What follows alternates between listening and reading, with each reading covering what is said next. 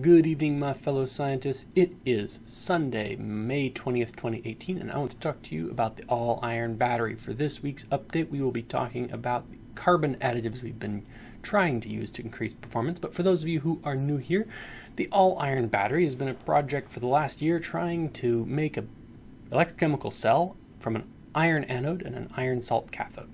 After many trials and errors, we have centered on iron sulfate as being the prime candidate. Iron 3 sulfate absorbs electrons. Iron metal in the form of steel wool is going to rust, essentially, oxidize, and release electrons.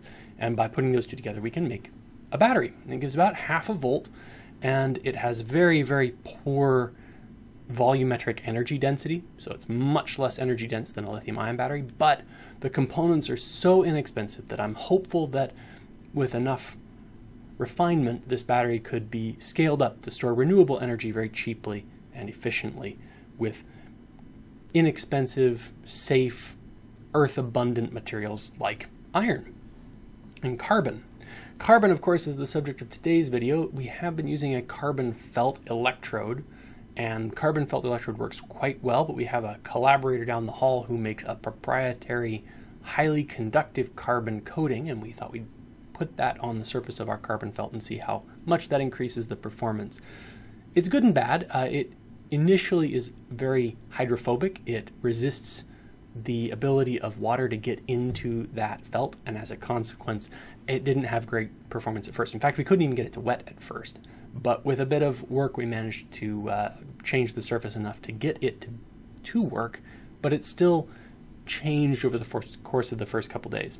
It changed toward the good, though. As you can see in this graph, the first couple days of cycling went badly until it came up to peak performance. Probably the surface is oxidizing this whole time, becoming more and more amenable to the kinds of reactions we want to do.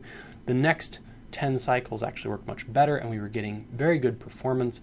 I don't know that this is going to be the material of choice, at least in the near term, but it's nice to know that we can use this material in this context, because I think ultimately it may have some higher performance capabilities with the right surface treatment. For the time being, though, the cheap Chinese graphite felt from Alibaba is still the reigning champion of carbon electrodes. We've tried carbon plates, carbon rods, coating with different additives, and the bare carbon felt from Alibaba is still the best. So that is good to know because it's fairly cheap and fairly easy to get.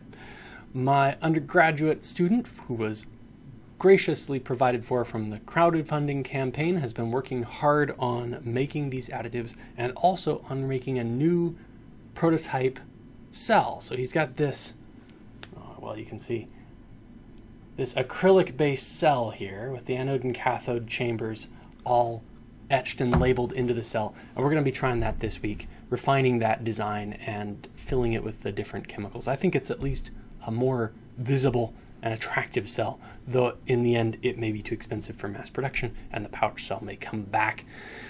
If you like that kind of thing, please do tune in every week. We update every single week on the progress in the all-iron battery. Thank you very much to Nico for his progress and hard work. Thank you to the crowdfunders who made possible his summer fellowship, and we will see you next week.